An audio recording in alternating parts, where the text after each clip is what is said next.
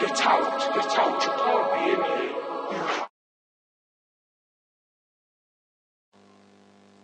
Hi, welcome to another Windows tutorial. Today we're going to look at how to create user accounts under Windows Server 2003. To get started, go to Start, Administrative Tools, Active Directory Users and Computers,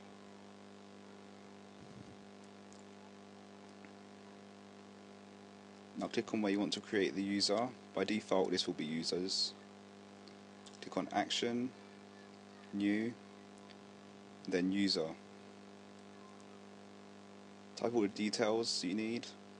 Don't worry about username, user logon name, pre-Windows 2000, that will be filled in for you. So enter all the details.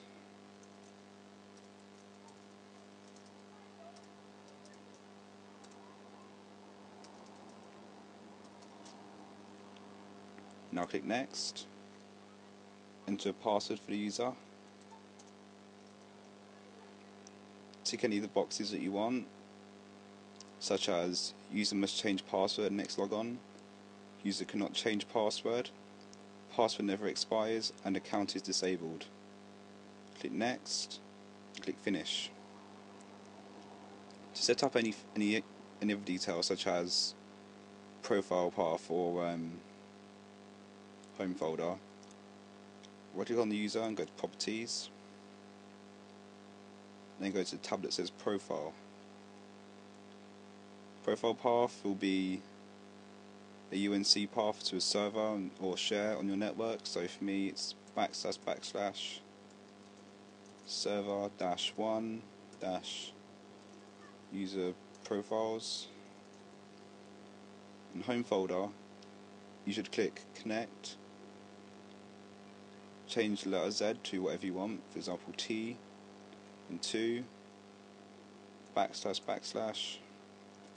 server -1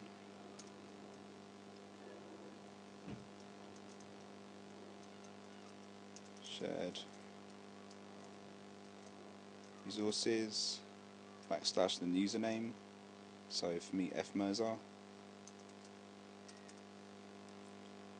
Click Apply and click OK. To do what I just did to multiple users, all you need to do is highlight them, right click, go to Properties, go to the Profile tab, where it says User Profile, put in // your server, then we want the profile to go, and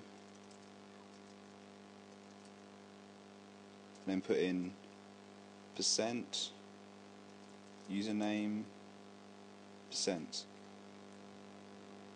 and click Apply and OK. And if you go back to the people's profiles,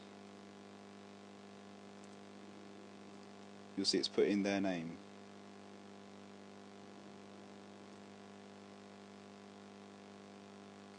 Okay, then let's go over to the other computer and see what happens when the person attempts to log on for the first time.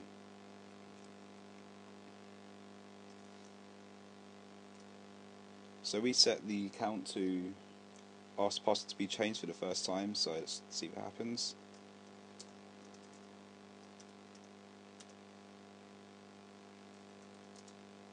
There you go, it's asked me to change the password at first logon. Just going to change it.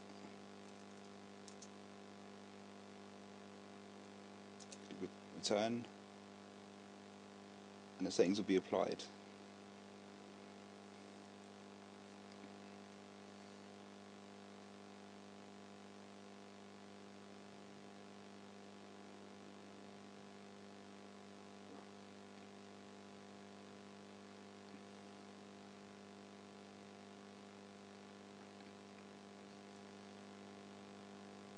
And there we go.